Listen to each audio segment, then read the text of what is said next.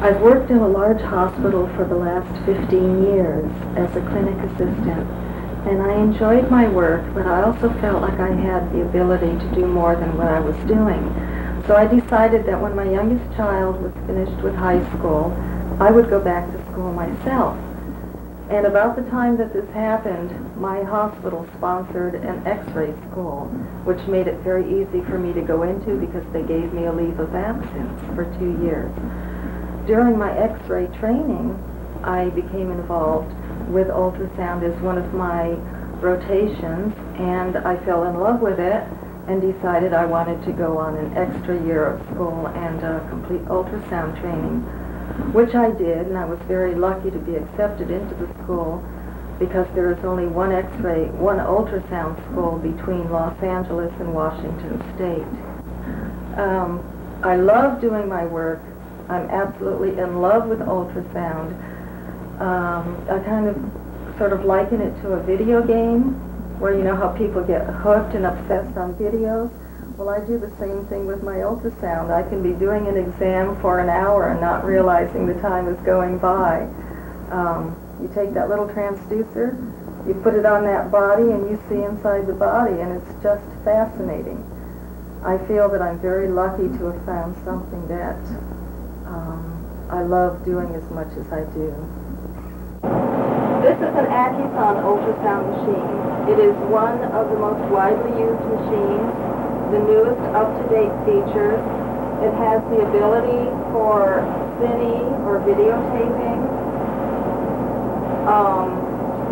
One of the main companies is in Mountain View, very close to home. The machine costs approximately the same as a house, about $250,000 to $300,000. These are transducers. They transmit and receive the ultrasound pulses that go into the body. They cost between $5,000 and $10,000. Some of the features on the machine are your typing keyboard, your selection of your different computer packages, changing the grayscale, your Doppler features. Doppler is picking up the frequency transmitted from ascending frequency to a moving structure such as red blood cells and applying it to a spectral waveform. One of the nice things now about the newer machines is that if somebody has an emergency in the middle of the night, the on-call ultrasound tech can be called into the hospital, do the exam, and it can go right over to a doctor's house without them having to come to the hospital or the clinic to look at the results.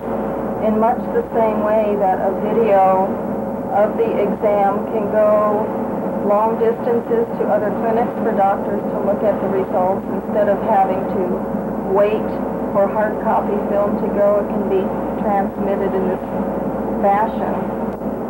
We're looking at a kidney right here. This is basically the kidney. It looks like a kidney bean. I see a kidney stone. That bright echo there is a kidney stone, and that's where the ultrasound is hitting a hard interface and bouncing back so that it produces a bright echo on the machine.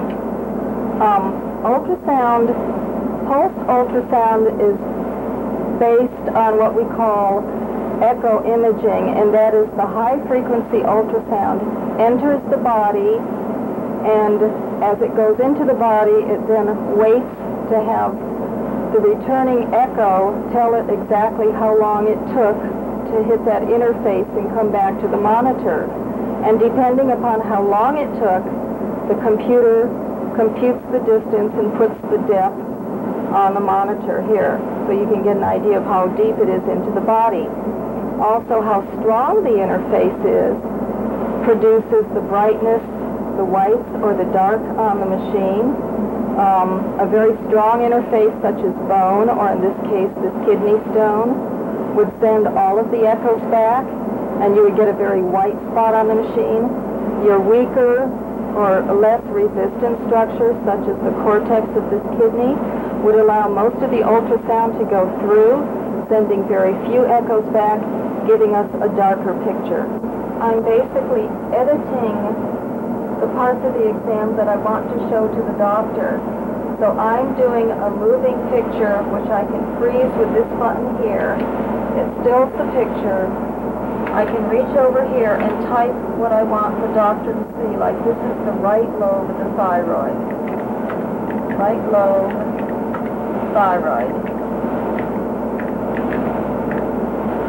And I'm here in a cross-sectional view of the thyroid, so I would put trans, T-R-A-N, for transverse. Then I would hit this button here, and it would take a hard copy film for the doctor to see later. I'm looking at the carotid artery and the internal jugular vein in cross-sectional anatomy. If we want to get a closer look, a nice feature of this machine is called the res button. You press your button, you can move it around where you want to, you can make it bigger or smaller. I'm going to focus on the internal jugular vein. And now I press the button again, and it's much larger. It gets you a closer look at what you want to look at. I'm going to put some color Doppler on it to see what the color flow is, and it shows it nice and red, which means that the blood flow is coming towards the transducer, which is exactly what's happening with the veins coming from the brain, entering the superior vena cava and going into the heart. We're on a cross-sectional view of the internal jugular vein right in this area. I'm going to turn on it into a long view, and we're going to do some Doppler on it. I have to be very careful, very light-handed, so I don't compress the vein. It's very easy to do. I'm going to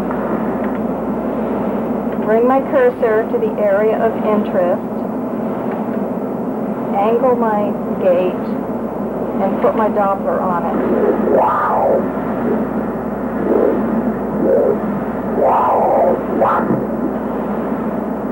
Cut. My patient fell asleep, so we were getting some rather weird waveforms there. We're going to try it again. Expiration, inspiration, expiration, inspiration. One of my favorite exams to perform is on the fetus, and one of my most enjoyable moments is when I'm the one who puts the transducer down and finds that there's 2 in there instead of 1. And the parents are usually shocked and overjoyed, and I cry along with them. I'm such a softie. A lot of parents nowadays come in with video cameras to record the whole exam, and some of our newer machines actually have the ability to record video straight off of the machine.